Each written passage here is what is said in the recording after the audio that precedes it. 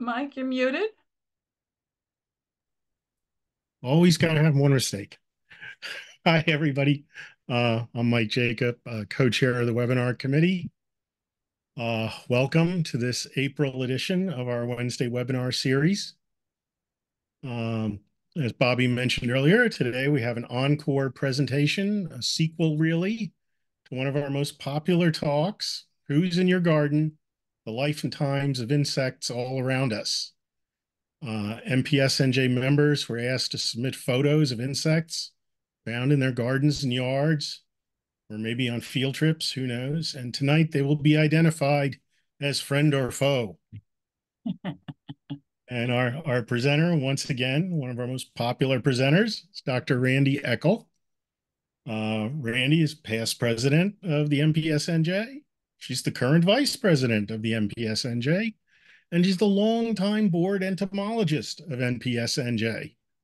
And she is founder and owner of Toadshade Wildflower Farm. Randi knows her bugs, Randi knows her plants, and she can put it all together for us. Welcome, Randi. Thanks so much for that intro, Mike. Let me go ahead and share my slides here and get us going. Let's see here. Can everybody see that? Well, everybody can't answer me, but Mike can answer me. All right, everything looks good. So yes, this is part two of this presentation. Last spring, I think the idea for this presentation was actually Bobby Herb's idea.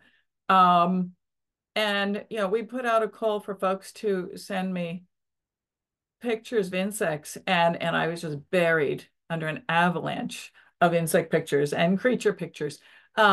Even some from as far afield as last year. I think the furthest afield was California, the deserts of California. This year, I got a picture from Kenya. I apologize, I did not identify the insect from Kenya, but regardless, I want to thank everyone for having shared their pictures. Some of the photos have just been extraordinary. Some of the photos that have worked with other persons' photos have worked so wonderfully. And it's been a great joy, a lot of fun, actually, putting together this presentation. So let's get going. See where we go here with Who's in Your Garden 2, The Life and Times and Insects and Others All Around Us. This front photo, by the way, I do want to give a shout out to Lucy Hooper, who managed to, I'll give her special mention because she was also the first photo in last year's presentation. Lucy takes some great pictures, and there'll be a few more of hers as we go through today. This is a swamp milkweed beetle, and I'll be talking about the swamp milkweed beetle a little bit later in the presentation. Of course, now the advance is not working, but let's go. There we go. So, creatures among us. For those of you that were with us last year, you've seen this slide before. The background was a little bit different, but there are an awful lot of insects in the world. And there's almost as many undescribed insects as there are described insects. 4,000 different species of spiders in North America. The number of insects per square acre, just the top 5 inches of soil in Pennsylvania. 130 million insects. So what this tells us is that there are a lot of insects out there in our gardens, in our fields, and our forests. And it also tells us that there are so many insects out there that it's impossible for me to know all of them. So I do not know all the insects, but I have been studying insects for a very long time in my life. And I've done my very best to try to identify a lot of the really interesting insects that you folks sent me photos of. And why do we care about native plants and native insects, quite frankly? Well, insects are at the very bottom of the food chain. They take the energy that is captured by plants and they turn it into food and complex proteins that are then eaten by birds and mammals and other creatures. They're at the base of the food chain. And native plants can support native insects in ways that non-native plants simply cannot. Gone Gone need to be the days where we go to the garden center and we look for non-native plants that are labeled as pest-free. They're pest-free, it means no one's eating them. No one, like this unknown caterpillar on false indigo. I will tell you, I looked at lists of various insects, various caterpillars that feed on false indigo. This caterpillar is not one of them. It points out the fact that there is so much we don't know. The previous slide where I was talking about the number of undescribed insects, even described insects, even described moths. If you go to, for example, butterflies and moths of North America, lists species after species, and for a lot of the moths, the host plant for the caterpillars is still unknown. There is so much we don't know. And of course, whenever I talk about insects eating plants, I need to say, no, I'm not expecting you to all have plants in your gardens that look like this. When you have a situation that looks like this is usually an invasive species.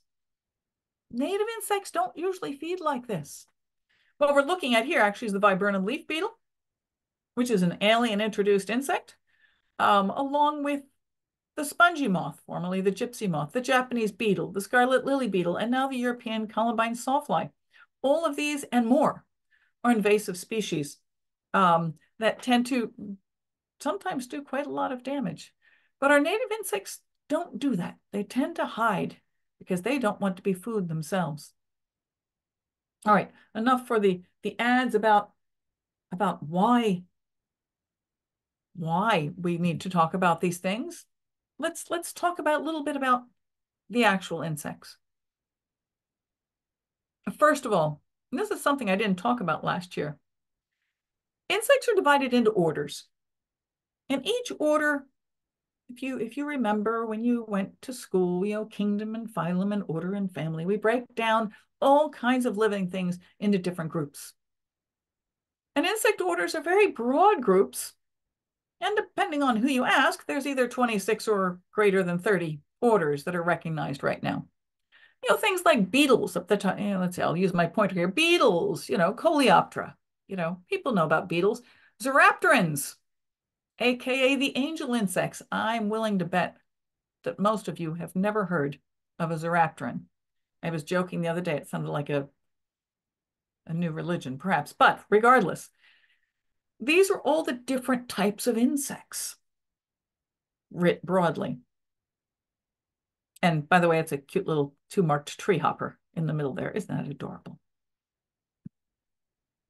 But some of these insects are not insects that you're likely to see in your garden.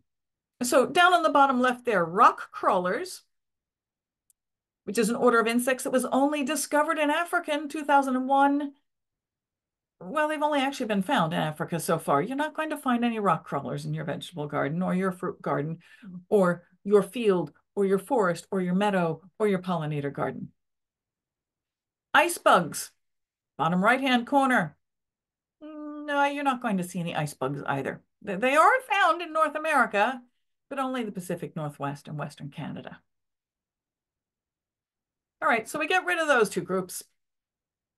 That still leaves a lot of different kinds of insects. But what if we, and we also looked at spiders last time. But if we look at just the insects, I've highlighted in yellow here, the insects and creatures that we talked about last time. And we skipped a lot of orders of insects. So we talked last time, this was a year ago. We talked about beetles. We talked about some true bugs. Talked about wasps and ants and dragonflies and butterflies and moths, of course, and mantises and spiders. But look at all those groups we didn't even talk about.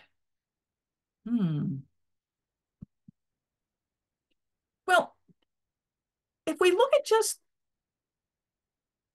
the largest orders of insects, I've bolded those and made them bigger. So the largest 4 orders of insects worldwide are beetles, wasps and ants, butterflies and moths, and flies.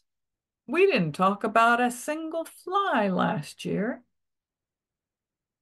We're going to fix that this time. We're going to talk about a couple flies, and we're going to catch a few of these other groups as well. We're not going to get through all of them. Some of these are very specialized insects or very tiny insects that no one sent in pictures of.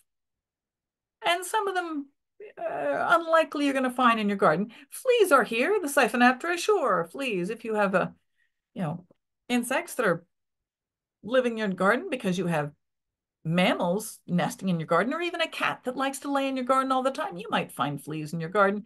But fleas are not really a normal garden insect because they're going to be living on mammals. But anyhow, I digress. Let's go on and see who we can talk about from the photos that you folks sent in. Well, I thought we'd start with somebody that's familiar. Well, at least the caterpillars are familiar. These are woolly bears. Everybody knows woolly bears. They're in the hand of my friend Deb DeSalvo. She had quite a year for woolly bears on her farm.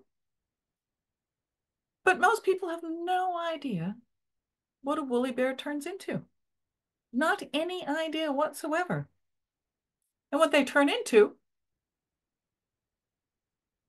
is an Isabella tiger moth. Isn't that lovely?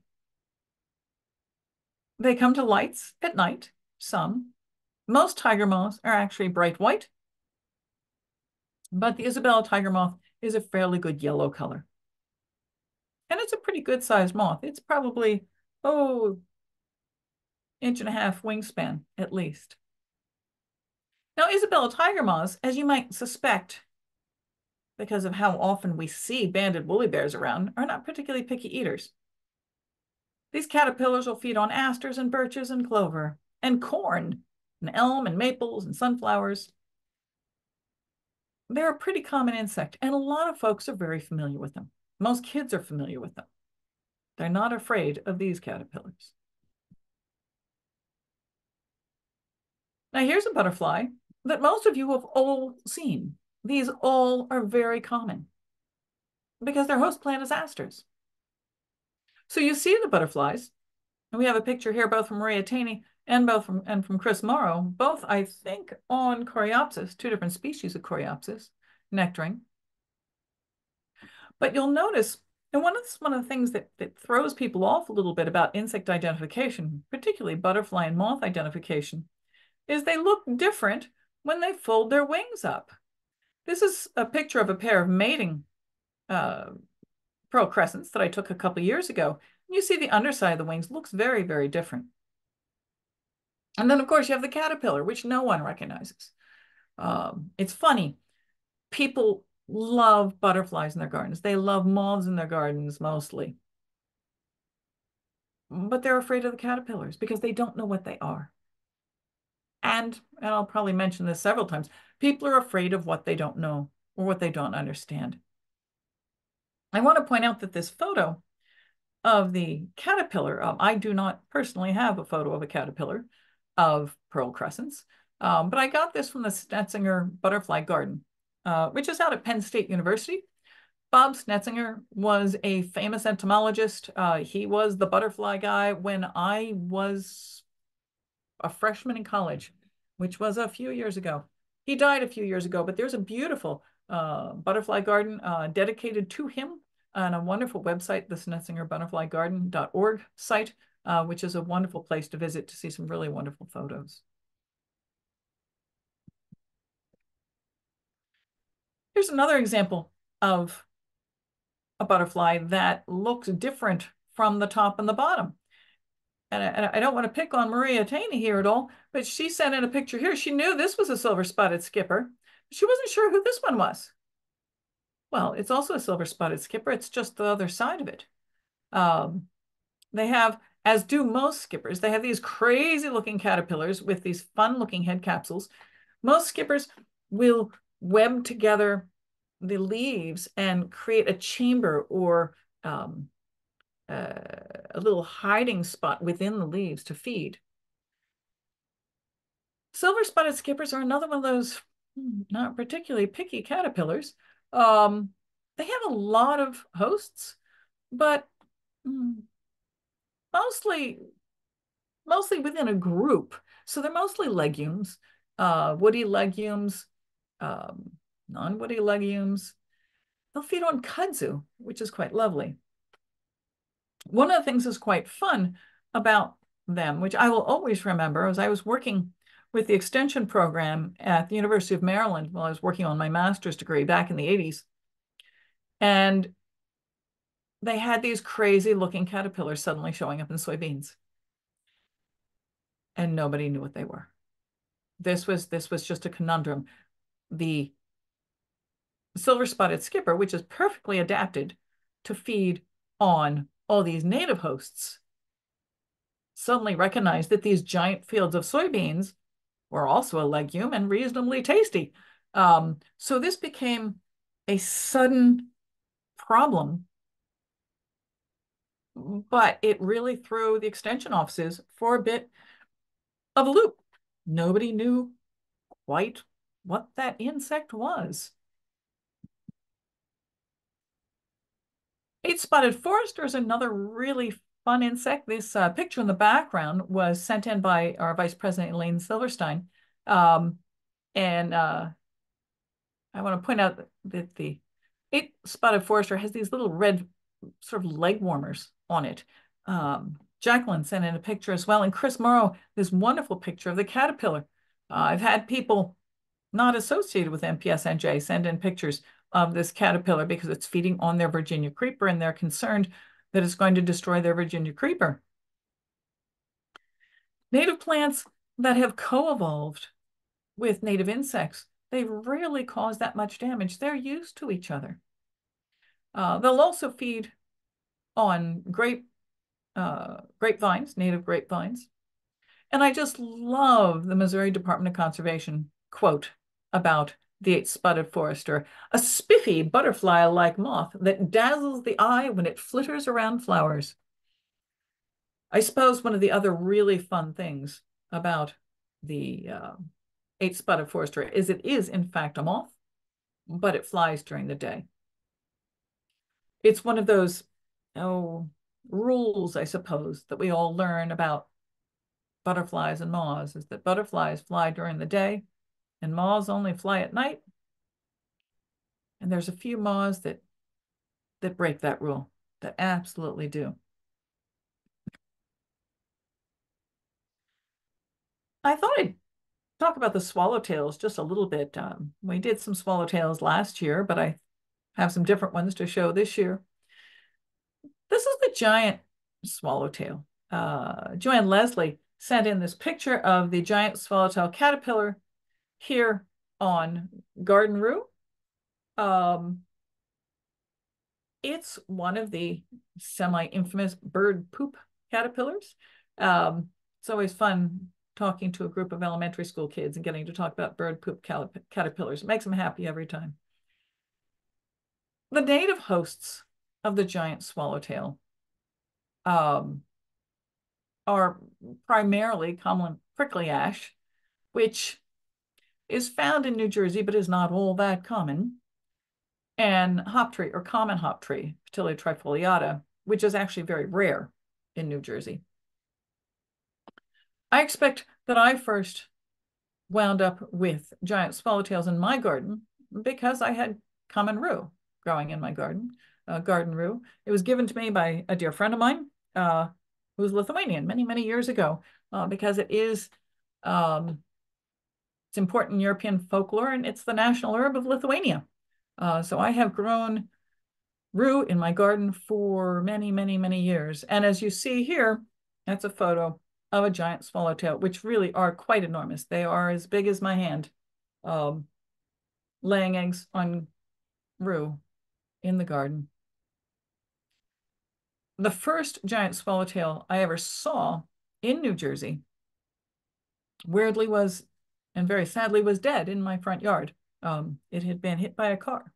And I couldn't imagine where this giant butterfly just laying flat in the middle of my lawn had come from, but it didn't take me long to figure out that it had probably been hit by a car crossing the street.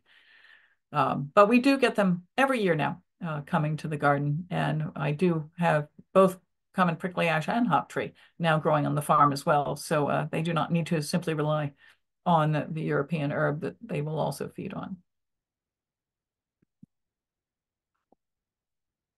Now here's a swallowtail that everybody's a bit more familiar with. And we got some great photos of it. So I wanted to include both the photo from Sarah and the one from Eileen here because it shows a little bit of the color variation between the males. You see the one that Eileen took actually has a lot more blue in it. But also we got this wonderful picture of a caterpillar on serviceberry. Serviceberry or shadbush is not normally listed as a host of tiger swallowtails, but tiger swallowtails are not actually that choosy. They will feed on a great number of trees. And this was a really nice picture that Peter had. And I put in a picture of mine actually of the pupa, just to remind myself to talk a little bit about garden cleanup. One of the things that I've been trying to encourage people to do is to clean up their gardens very gently. There is the understanding that once we have a day of 50 degrees, it's fine to clean up your garden. Well, all the insects don't all suddenly fly up into the air when it turns 50 degrees. Rebecca McMacken in her TED Talk recently clarified that somewhat, that really we're talking about soil temperature about 50 degrees. But even when you wait for the soil temperature to turn 50 degrees, still all the insects are not simply going to suddenly leave your gardens. You can clean it up one day and then come back. So I do encourage you to clean things up very gently. The tiger swallowtail, for example, it will not, the peak flight for the first flight, the first generation of tiger swallowtails isn't around here until about mid-May. So if you go cleaning up your garden, well, you're going to be removing the pupal stage. If you feel compelled to clean things up, cut them back gently and make sure that you maybe put a brush pile in place and put those sticks and stems, what you're removing from your garden, loosely stacked in a brush pile so that the butterflies and the various insects can still emerge. If we clean up our gardens too thoroughly, we're doing a disservice to the very creatures that we're growing the native plants for.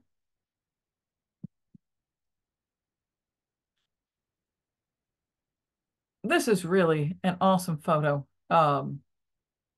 And I'm looking here and it looks like I left off who the picture was from. Oh my goodness. I believe this was Chris Morrow.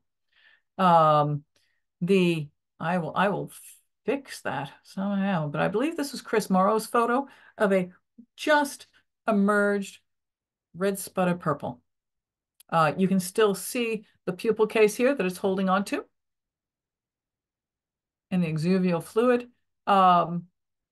And also we have a photo here from Mia and Jacqueline showing, again, the color variations that you can see. Red spotted purple caterpillars are another bird poop caterpillar. Here we go. Here's a bird poop caterpillar right here on black cherry. There are quite a few different ways that caterpillars mimic things that nothing wants to eat. So they some of them just look like a stem, some of them look like a stick, some of them blend into the background, and some of them just look like bird poop because they figure the birds aren't going to come and pick up the bird poop. That would be a terrible idea. If you're traveling north, it's actually worth noting that you see that I gave the subspecies of this butterfly as well. The Limonitis Arthemis, yes, Arthemis. That is the white admiral, which is very, very close related to the red spotted purple, but looks entirely different. It's actually fairly rare in New Jersey, but can be found further north. I have seen it in central New York. I'm not sure I have spotted a white admiral in New Jersey before. If I have, I don't remember, but I know I've spotted it in central New York.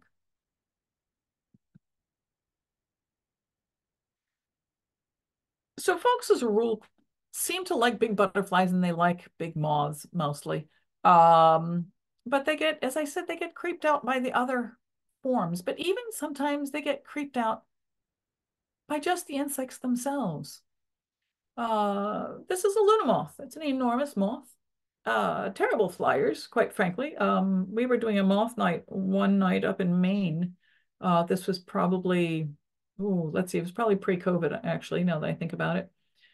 Um, and I had never realized how poorly Luna moths would fly through a forest. This thing came in and it didn't know which way was up. It was really sort of it was sort of crash landing all over the place and eventually hung on to a tree and we just turned out the light and left it in peace. But they're big, beautiful moths. Their hosts include sumac, persimmon, hickories, sweet gum. I have a fondness for anything that feeds on sweet gum. I grew up on Gumwood Drive. Um, the adults don't feed at all. Several years ago, and I think some of you have probably heard me tell this story. Several years ago, I was looking on Facebook, which is a fascinating and sometimes terrifying place. And a woman was afraid to leave her house because she had a Luna moth that was on the screen of her door. And she was afraid of it. You know, we're afraid of what we do not know. And she was getting a surprising amount of sympathy for being afraid of the giant moth on her um, screen. Several people telling her to kill it. And oh my God, is it? I think somebody said, "Is it a bat? Is it a bat?" Um, and then one very brilliant woman who I'd love to meet someday. I don't know what her name was, but she saved the day and said, "Oh, Luna moths, if they land near you, mean good luck. And it's terrible luck to harm one. So consider it, you know," and she went on and on about how this was good luck and it was a sign from, I don't know, nature or God or the angels or something. I don't know what it was. The whole conversation on Facebook completely changed. Now everybody was very, very happy that this woman had a Luna moth. Um, what can you say? A few words can really change a conversation. Making people understand how important these insects are or how harmless they are can really, really help. Um, this is what the caterpillar looks like down here. I got both of these pictures from the University of Florida site. I did not have these photos myself to add to this slide. And this is actually what the cocoon looks like.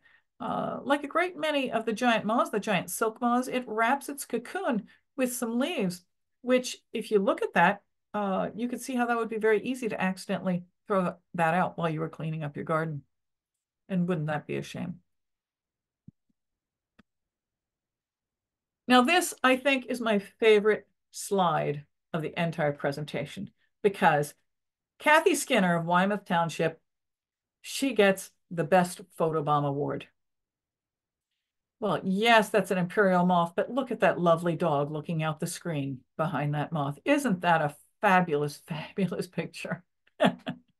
Imperial moths are indeed huge. They can have a 3 to 7 inch wingspan, and their caterpillars are really quite amazing. This enormous caterpillar here, it's in the picture. I actually took the picture of the caterpillar. It was up in an eastern red cedar, and I discovered the caterpillar because I was working below it and I found frass pellets, that is caterpillar poop. Those of you that do Wordle, frass, F-R-A-S-S, interesting Wordle word. And there were these enormous frass pellets. They were the size of pencil erasers. I was like, if the frass is this big, there must be an enormous caterpillar up there. And so there was. It was this very caterpillar. Imperial moths actually, although they have quite a lot of different plants they'll feed on, there are different subspecies that feed on different hosts.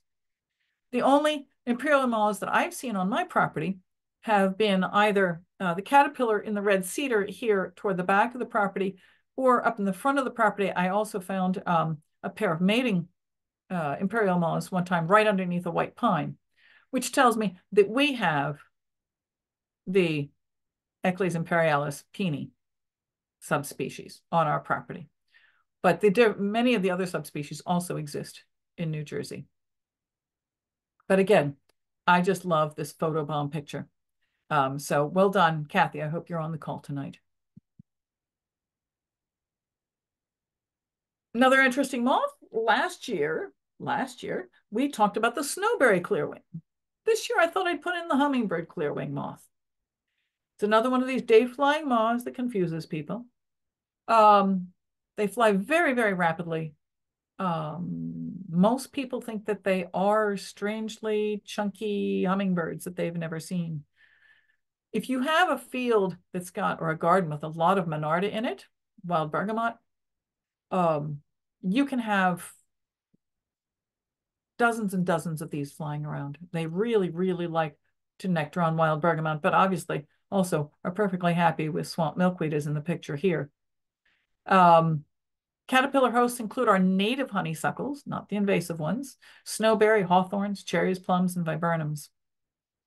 The eggs here in the lower right-hand corner, it's on Viburnum dentatum. I actually watched the moth lay those eggs. It was right outside my office window one year. Imaris thisbe. Oh, and eastern tent caterpillars. Well, what can we say about them?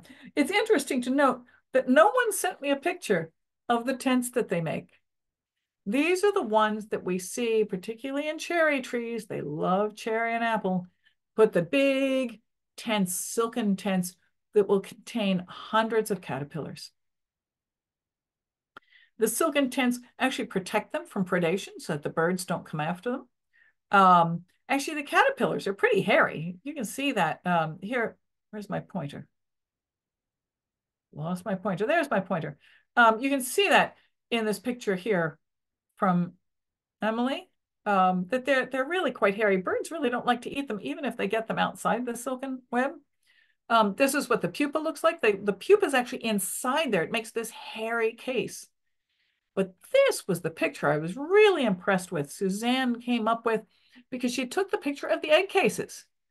A lot of people will see this on an apple stem, a cherry stem, a plum stem, and they don't know what those are. And those are all egg masses of eastern tent caterpillars, which can do quite a lot of damage. And then, of course, I wanted to show people what the actual moth looks like. It's a pretty little brown moth with stripes. Very pretty, as a matter of fact.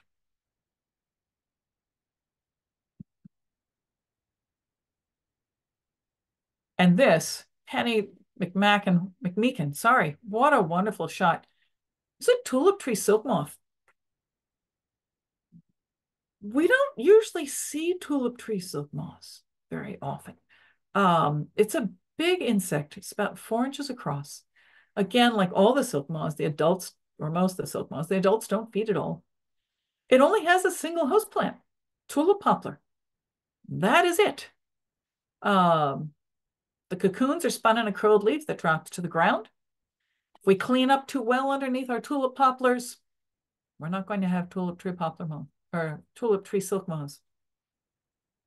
The other reason we don't see a lot of our giant silk moths is that in the early 1900s, we spent an awful lot, we as a people, we spent a lot of energy, government entities mainly, introducing a parasitic fly to go after several different insect pests, but particularly spongy moth.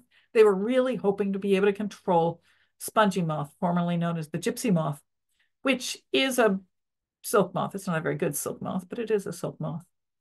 Well, the parasitic fly really doesn't do much good on spongy moth at all, but it liked the rest of our silk moths. So a lot of our silk moths now become parasitized by this introduced fly that we introduced on purpose to try to protect or try to control an insect pest.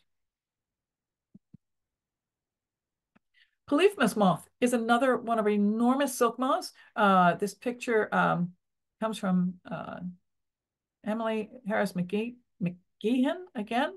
Apparently I can pronounce insect names better than I can pronounce people's names. I apologize for anybody's names that I'm butchering. You can actually see that this is a female. She's a little beat up. This is an older specimen. You can see she's been out and about for a while, but you can tell that it's a female because she has skinny antennae. The males have very big puffy antennae. that they use to, quite frankly, help them find the females. And then this is a picture of the cocoon in the winter. You can see with the snow on it, and this is just attached to a branch down along the Delaware River, actually, where I took that picture. These moths are 4 to 6 inches across, and they feed on a variety of plants, including dogwood and hazel and birch.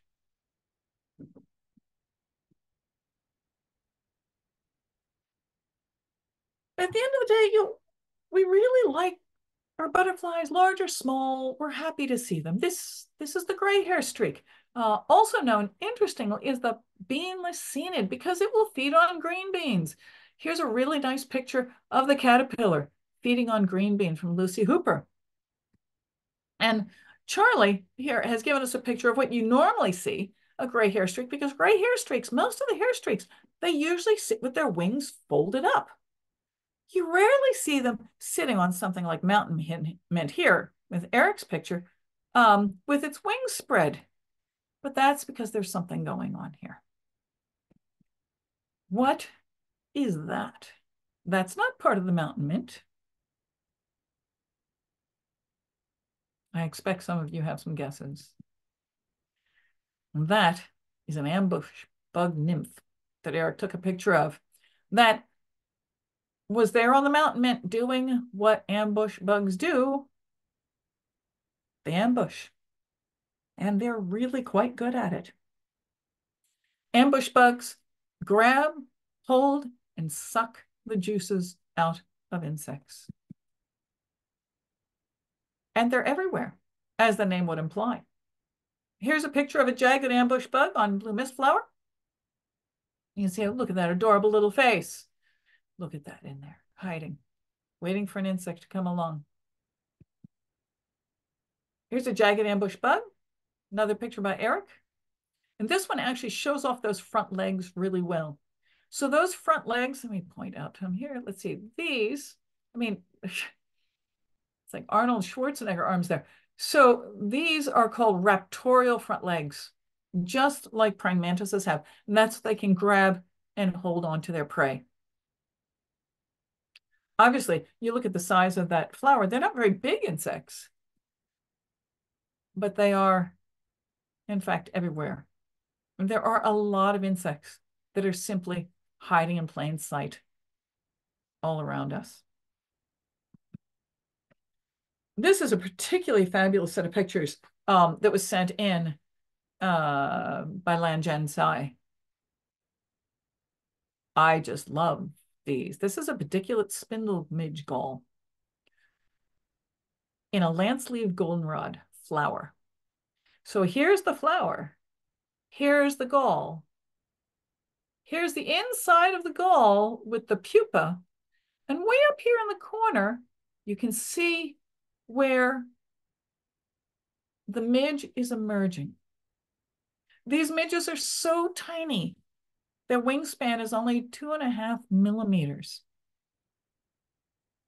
Goldenrods are actually host to a lot of different galling insects. And one of the really interesting things about galling insects is that they basically trick plants into creating the perfect protected spot for them to rear their young. While the larvae of the gall midge is inside the gall, predators are not going to get to it. It's a perfect place to hide.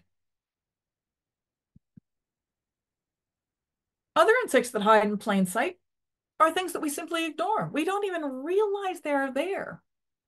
These are robber flies. A lot of people are afraid of robber flies. Jacqueline sent a wonderful picture of a robber fly with a wasp. They are excellent hunters. They are amazing on the wing, and they're tiny. This male white-bearded robber fly that I took a picture of, this was, I don't know if you guys can see anything, but this was sitting on the tip of my glasses. So that's what that's sitting on there. They are absolutely amazing flyers and excellent aerial hunters, but a lot of people are afraid of them because they pay no attention to us. You know, they will land on us, they will land near us, and people think that they're going to bite you. They're looking to catch insects on the wing.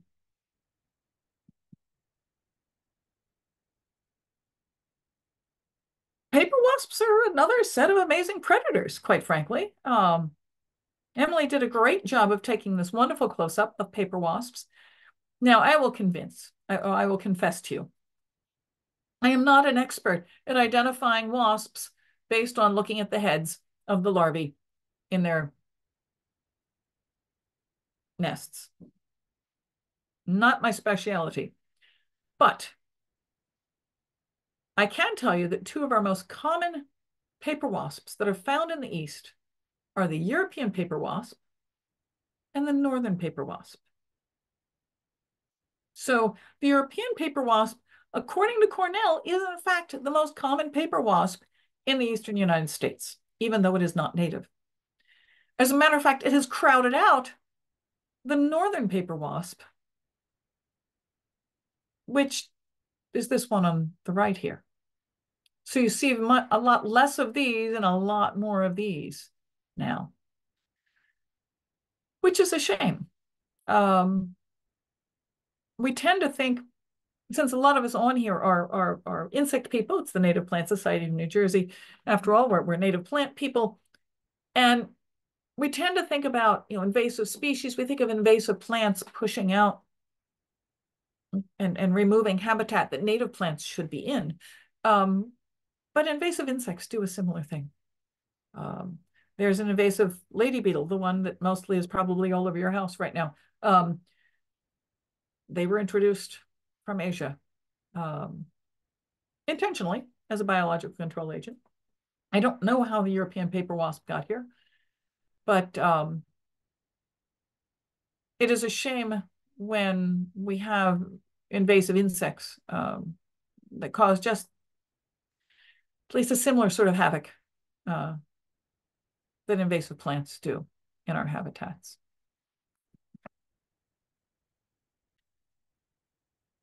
Now, the paper wasps are pretty obvious predators. Long-legged flies. I suspect most of you have never heard of a long-legged fly. I don't think they even talked about them very much when I was in school for entomology. But they're actually, first of all, they're beautiful little things. This particular one has these wonderful, just it almost glows when you see it in person. Peter Crowell took a picture of this both in Pittstown and in Belleville. One was sitting on a seat, and the other one actually sitting in a little more natural setting. But long-legged flies are wonderful predators on really small invertebrates, collembolans, which are tiny, tiny things, aphids, and the larvae of earthworms, of all things. Beautiful little creatures. Another insect predator that hides in plain sight are the serpent fly larvae. So in your lower left-hand corner, here, the picture here from Maya, this is a serpent fly on goldenrod. Serpent flies are beautiful little insects. They're also known as hoverflies. If you've ever been out in the garden and there's just a little thing that looks sort of like a bee, but isn't, and it's just hovering around in front of your face, that would be a hoverfly, flower fly, serpent fly. The adults are actually very important pollinators of a lot of different plants, including onions and strawberries. The larvae, however, which are a type of maggot, they're free-roaming, amazing predators. And they will crawl around something that looks like this with oleander aphids, and they will just walk up on them and suck the juices right out of them. One of the most amazing things that I've ever discovered on my own about serpent flies is the fact that, all right, so you have this little maggot here. Fine. The fact that you have maggots crawling around your leaves, but it's a good thing. They're predators. Be happy with that. When I was still at the USDA, we were raising aphids in a greenhouse for research, and our aphid population was crashing. Why are all our aphids dying? The population was just going down and down and down. I looked in the greenhouse. Well, our greenhouse had become infested with serpent fly larvae, maggots. So I took a couple into the lab to look at them under a microscope to see if I could identify them by just looking at the larvae, the maggots.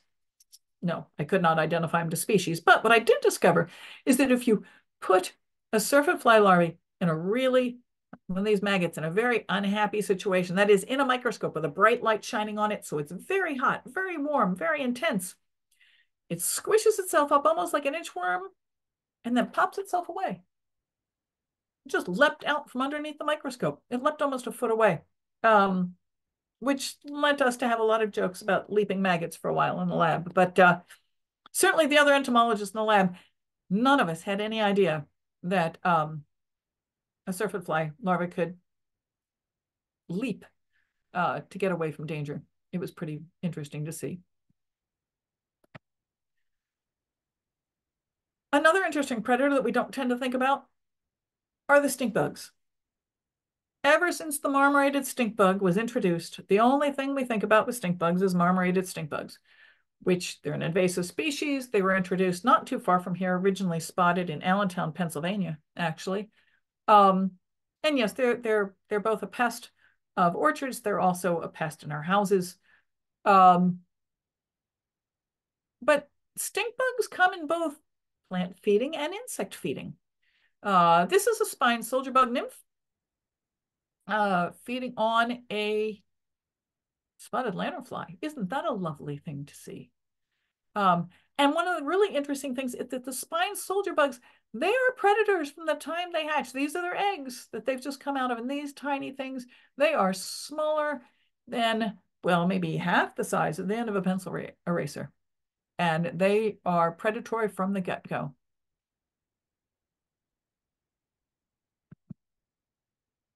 But of course, sometimes also the hunters may be hunted. Again, Langenzi in Princeton Junction sent in this wonderful, wonderful picture of stink bug eggs that have been parasitized by a Trissolcus wasp. Wonderful photography. Which made me think about this little, it is National Poetry Month, and I think calling this a poem is a bit of a stretch, but this little ditty by the 19th century mathematician: big fleas have little fleas upon their backs to bite them, and little fleas have lesser fleas, and so on ad infinitum. Every entomologist knows that.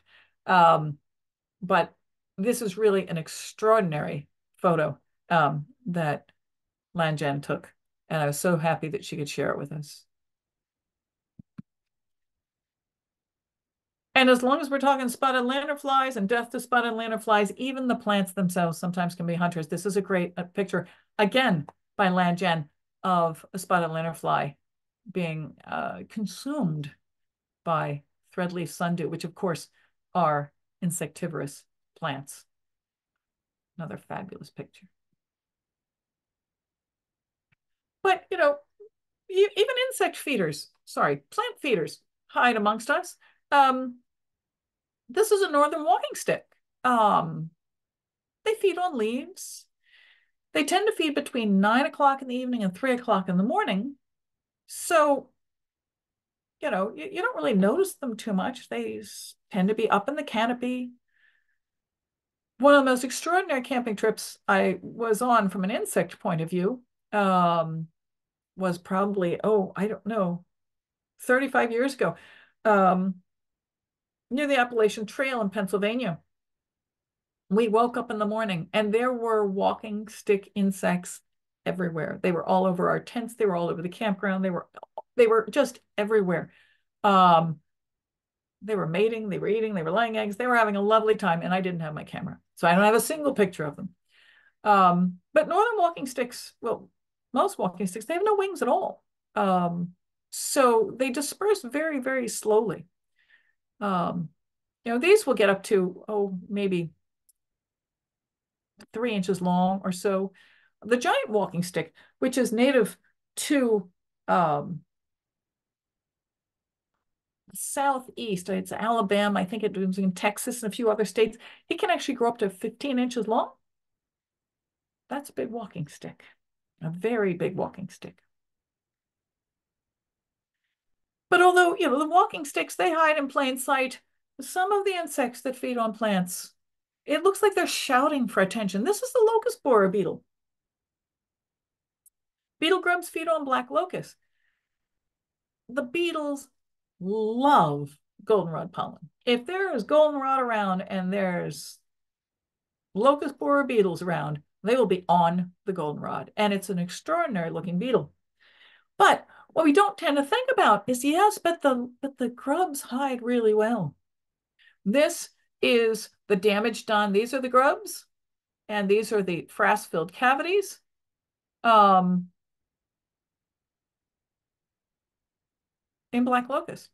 Now, black locust is, depending on who you talk to, we're right on the edge of the native range of black locust. It is invasive beyond its native range. Black locust fixes nitrogen, so when it moves into a forest, it actually changes the soil of the forest. So some maps say it's native to New Jersey, some maps say it isn't. I'm not going to go into a whole discussion of whether or not black locust is native to New Jersey or not. But I will tell you that if it is around, or if you see these beetles around, then you've got black locust around as well. And they are beautiful beetles. A few other groups very briefly. This is the dogwood sawfly on pagoda dogwood. I think I'm running short on time, so I'm going to move a little bit quicker here. Sawflies, they look like caterpillars, don't they? This is what they look like when they're young. This is the fluffy stage. They get a little older, they look like this. But the adults are actually a wasp that lays its eggs in leaves. Here's dogwood sawfly eggs in a dogwood leaf. They have a pretty, they only feed on dogwoods. A lot of sawflies actually insert their eggs into the edge of a leaf. I did a bunch of research on them for my master's degree when I was working on a sawfly species that fed on wheat on the eastern shore of Maryland. This is the azalea sawfly, Lipovskii on rhododendron.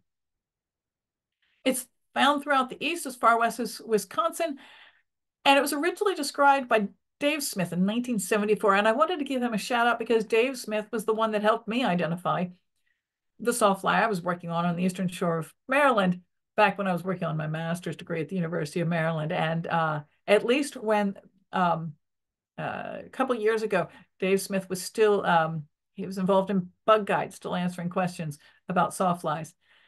A lot of sawflies hide much better than the dogwood sawfly. Here we have the azalea sawfly feeding on the flower of a rhododendron, picture from Chris Murrow.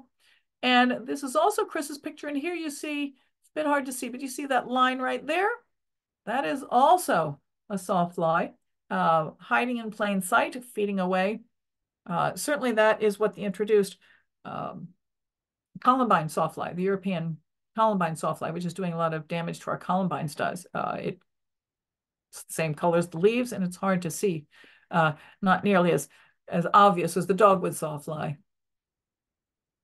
And now we come back to the milkweed leaf beetle. This was the beetle that was on the very first picture from Lucy Hooper. This is a different picture, also from Lucy. In the middle here, this one's on purple milkweed. I threw in a picture that I had of them laying eggs, and the larvae look like this. They're very, very closely related to Colorado potato beetles. If you've ever grown potatoes in your garden, you know what a Colorado potato beetle looks like, larvae looks like, and it is extremely similar. Both the adults and grubs feed almost exclusively on milkweed and a few other close related plants. And I've never seen them fly, and doing some research on this prior to this presentation, I found several people said no one's ever really seen these things fly, maybe hop a few inches, so they don't really spread very much. You're either going to have them or you're not. They sort of look like giant lady beetles, really. Pretty little insects. And then finally, couldn't get done without talking a little bit about milkweeds. It's a fabulous picture by Maya Baldwin from Highbridge with the monarch caterpillar on the butterfly milkweed. And also we have this picture from Ocean Township with the monarch pupa. But one of the points I want to leave you with is we want to embrace all these different insects. And even when we're talking about milkweeds, the reason for milkweeds to be in our world, to be in our gardens, to be in our forests and meadows, isn't just for monarchs. It's to support a whole group of insects. Yes, the milkweed leaf beetles, the monarchs, of course. Here's a monarch. Again, this is Sarah and Chris's picture again from Ocean Township. This is that pupa that has just emerged. But also, this picture from Lucy Hooper, which also has, the pair of small milkweed bugs over here on the side. These are small milkweed bugs, not box elder bugs, not only because they're on milkweed, but also because they have the little black hearts on this back. The black hearts tell you that it's a small milkweed bug. There are so many different native plants and so many creatures depending upon them. This slide keeps getting more and more complicated, but these are just some of the really fabulous resources that I like to use to try to identify things. Looks like I do have a unfortunate, there was a break right there. So the Field Guide to Flower Flies in Northeast and North America, that is the Princeton Field Guide 118. So that wrapped a little bit weirdly there. But this is a wonderful list of resources, both websites and books that can really help you identify some of the insects in your garden and what they're doing there, what their life history is. And I hope that while you're planting your native gardens and admiring native plants in the wild, you'll really look at some of the creatures that rely on them and how they're using them. Thanks again so much for sending in all your pictures for this presentation. I think Mike's coming back up there, and I think we have a little bit of time for some questions, don't we, Mike? We do. We do. I think people are stunned by these pictures. Well, They're so was I when people sent them in, Mike. They are so amazing. they're like professional quality pictures. It's like David Attenborough took them. Oh, absolutely. Absolutely. It's just been a joy to work with a lot of the photos that have come in. And I remember last year I had a beach plum in my yard, and it started to get infested by aphids. And I believe you identified them as they were a non-native invasive aphid. In the leaves, they started getting covered with the frass and with the honeydew, Oh, probably the damson plum aphids. and it was like looking worse and worse every day. I was debating what to do. I certainly don't want to put chemicals on it. Should I like hose it off or something? And then all of a sudden, one day, the little ladybug larva, Yes. and they started doing their thing. And before I knew it, there were adult ladybugs, the nymph ladybugs, the larva guys. They were all over it, and more. And then one day we got a good rain, and it washed everything off, and all the aphids were gone. Things didn't look so bad anymore. Yeah, and it just completely natural cycle that if you have the biodiversity and the habitat for it, that you support those predator ones, they'll be able to come in and help you out. But another interesting thing about aphids, Mike, which and I really like talking about aphids, and nobody sent in any aphid pictures this time, so I didn't talk about aphids much. But a lot of aphids have a winter host and a summer host, and the winter host is a woody plant. So the male and female mate in the fall. They only make males once a year. They're not around very long. They do what they got to do. They're done. All the rest of the aphids you see the rest of the year are females, but they lay their eggs on a woody host in the fall. Those are called stem mothers. They emerge in the spring, and they're all females, and they all start dropping their daughters because they don't need to mate, and they're born with their daughters in them. It's called parthenogenesis. So the population builds up really fast, and then they develop a generation that has wings, and they all fly off to the summer host. And then they come back in the fall when the males are produced and lay eggs again. So it's there were probably several things that were going on there, but certainly the lady beetles were having a feast. Certainly helped to make your beach plum a little bit happier. Yeah, that's an amazing thing. Everybody knows about the monarch butterflies and they migrate to Mexico and come back, but like it seems like every one of these insect families has something unique about it, like the winter host, the summer host, and different ways they, just survive and feed. It's amazing. Absolutely. Absolutely. And how they find their host plants and how they find each other to mate, um, how they overwinter, how they hide themselves in plain sight, so that they don't become bird food. There's just so many different mechanisms that insects use to try to um, continue on when, quite frankly, most of the insects on the planet are just food for everything else. So I noticed the one photo you had the photo of the woolly bears in the palm of the hand. Yes. So somebody asked like, well, can you do that with all caterpillars, or some of them you don't want to touch them? You can do it with most caterpillars. There are certainly some caterpillars. The saddleback caterpillar, which is fairly notable. I think that was in our presentation last year. Um, what I tell folks, and this is not a hard and fast rule, but if you approach a caterpillar and it arches its back toward you, or like leans in toward you, yeah, don't touch the caterpillars that look spiny that are trying to touch you. That's because they have very little that they can do. But there's tiny little slug caterpillars. There's hag moth caterpillars, which are really quite extraordinary looking. Um, there are definitely some stinging caterpillars around. Most of them are going to be something like, there's probably a couple dozen species, but they're more like touching stinging nettles. It's going to be very unpleasant for 15 minutes. Mm. If anybody who's ever grabbed stinging nettles by accident, or I had a friend of mine who was a Boy Scout leader who hiked a bunch of Boy Scouts into a field full of stinging nettle in his shorts. I don't think he'll forget what stinging nettle looks like again. But it's a learning experience sometimes. But yeah, caterpillars, most caterpillars are safe to handle. But you have to remember that any insects, um, think about it from the insect's point of view. They're trying not to become food. So, any insect that you pick up is probably thinks you're trying to eat it. Yeah. Lady beetles do something called reflexive bleeding. If you harass a lady beetle, it will bleed yellow from the joints.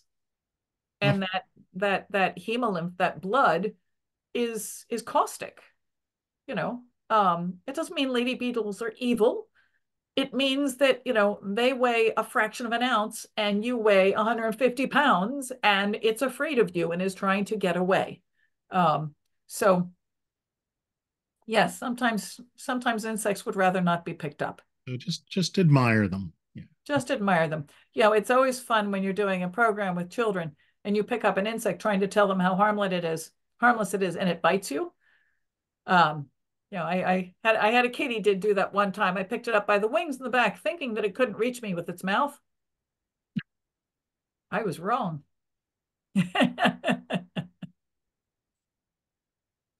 Oh, let's see. This is a good, interesting question. Like sometimes you get a warm day and things start flying around, like bumblebees are out and, other things fly around. And then it gets cold again. Like, Yes. do they get killed off or do they just, chill out, so to speak? Well, they do pretty much chill out. They are cold-blooded after all. Um, so most insects will, even this time of year, you can see some of our native bees will fly out. We get a 60-degree day, particularly if the red maples are in bloom.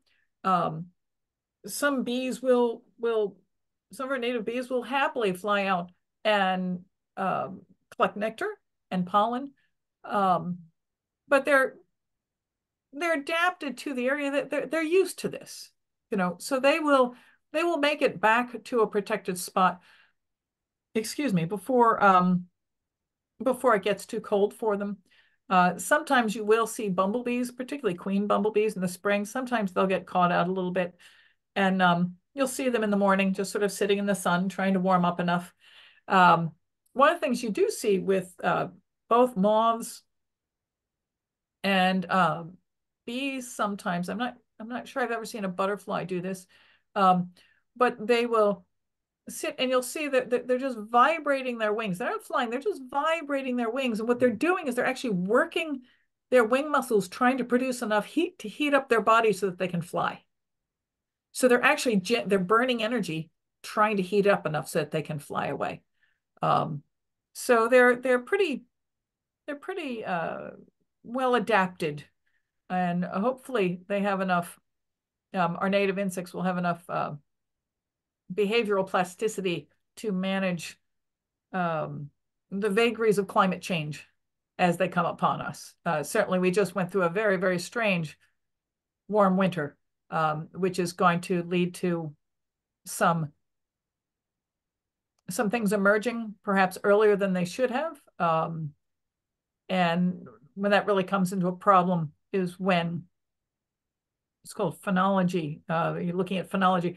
If you've got a specialist bee and it emerges, but its specialist flower hasn't opened up yet because the weather's been strange, then you've got a bit of a problem. So we're going into some uncharted waters on how insects are going to be able to, and native plants are going to be able to manage those changes. Because some things depend on the length of day, which You do? doesn't change, and some people go by the temperature, which seems to be expanding its range. Yeah. Right, right, because they do both, and if you're an insect or a plant for that matter that's trying to use cues of both day length and temperature, and you're expecting a certain temperature at a certain day length and they're off, then that's also going to be giving um, an organism mixed signals as to what it's supposed to be doing.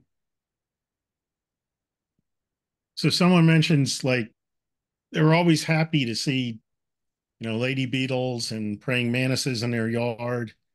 But, we know about the Chinese mantis, and you mentioned that most likely the lady beetle you see is introduced. Is that a big problem? Like, Well, depends on or who do they you are, still really, performing I their functions? suppose. So the I believe the state insect or the state beetle, I'm not sure which, of New York State is the 10-spotted lady beetle. And the 10-spotted lady beetle has been almost entirely supplanted by the introduced Asian lady beetle. Um, they've just reproduced faster, and they're pushy. They've taken over the overwintering locations, which, despite what you may think, lady beetles do not naturally overwinter in your house. What they would normally do in the wild is they would find, a spot in a brush pile behind a piece of loose bark, someplace. They would find a good place to overwinter, and then they'd sort of, let out some pheromones and tell their friends, it's like, hey, I found a great spot. All their friends would come together, and then you'd have sort of this bunch of lady beetles. They're all overwintering together. Um, well, the Asian lady beetles seem to be particularly well adapted to figuring out that our houses are better than the gap behind the loose bark on the tree. So, you get some Asian lady beetles in your house. They're like, oh boy, did I find a great place, usually under siding or something like that. And then they telegraph it, and all their friends come. And then when they try to leave, they take a wrong turn. And instead of leaving, they come into our houses. And then we have lady beetles all over our house, which really upsets some people. They're not going to hurt you. Despite the reflexive bleeding, they're not really, that's not going to be a problem. And they're not going to make your dog sick. But nobody, well, that's not true. Most people do not enjoy their house crawling with insects. Somebody asked, are there any insects that, go to skunk cabbage? Sure, actually there are. Well, there's Um, probably a reason it smells that way, attracts certain. well, it does attract. Well, the flowers don't smell too horrible, but they are mostly pollinated by flies. But they also have a lot of really great pollen. So for people who keep honeybees, um, honeybees really like skunk cabbage because skunk cabbage can produce actually quite a lot of heat. It actually will melt the snow off the top, so it can flower. And so it's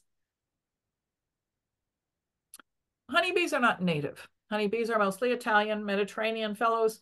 There's a couple other species that have been mixed in to create functional honeybees, but North America has no native honeybees.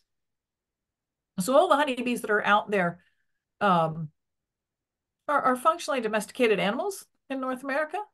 Um, and since they're from the Mediterranean, they get a little confused sometimes when we have a really warm day in February and they all go out and they decide it's a wonderful day and they're going to party and then it gets cold and there's nothing flowering for them. So they actually really like skunk cabbage because they'll go into skunk cabbage. It's like a little warming hut. They Yeah. go in, they warm up, they sidle up to the bar, have a little pollen. It's lovely, and then they fly back to their hive. I've never seen that promoted though, as young cabbage honey. Well, no, because it's pollen. There's no nectar. It's the pollen that they're after. And the other problem with producing skunk cabbage, and it's a species actually we work on at Toadshade some, and it's a bit problematic. So the root of skunk cabbage, a mature skunk cabbage, the root is enormous. Like it is 6, 7 feet across. So you really need to get skunk cabbages if you're going to put them into a garden. You need to get them when they're very, very small, and let that giant root system develop in place. Um, Really, nobody's going to ship a six or pick up a 6 foot wide pot of skunk cabbage and move it into the garden unless I don't know who would be doing that, but they are really interesting plants. I quite like them. I grew up with a bunch of them right behind my house. Yeah, I saw a few today back off the road in the wet areas. I should check it out. So I think let's, get ready to wrap it up. I think that the single most important question here is that imperial moth caterpillar. You didn't happen to get a picture of that frass, did you? I didn't get a picture of the frass. I will get it, but literally it's about the size of a pencil eraser. And I need to get a picture of frass pellets because they're frass pellets are very distinctive looking. Um, they come in all different sizes, but most caterpillar frass pellets are fairly distinctive. There's one insect, I'm trying to remember who it is, but there's a sort of squared off, but mostly they're very desiccated. They get all the moisture out of them. It's not really a runny situation. You've got these very distinct little packages. Um, but literally, if you think of the end of, a number two, an old number two pencil and the pencil eraser on the end, that was the size of those frass pellets. And I will endeavor to there's Yeah, always I there's would always no expect that. pictures to take. I would expect that from a rabbit or something, but like, Well, but they're not round. mm, They're really very convoluted looking. I will make an effort this summer to take frass pellet pictures. yeah, maybe we can have some for next year. And yeah, and encourage everybody out there, like you saw all these pictures, pay attention in your backyards, keep your iPhone with you. And Yeah, and if the caterpillar's arching its back at you, just take a picture. Don't touch that one. yes, yes. Okay, well, thank you again so much, Randy. Another wonderful presentation. Well, thanks again for doing this. I really have to just thank our membership who sent in all the photos because this presentation, the one I did last year, would not have come together without all the fabulous photos folks sent in. Yeah, it was a group effort. Okay, thank you again. Good night, everybody. Good night, everyone. See you next month.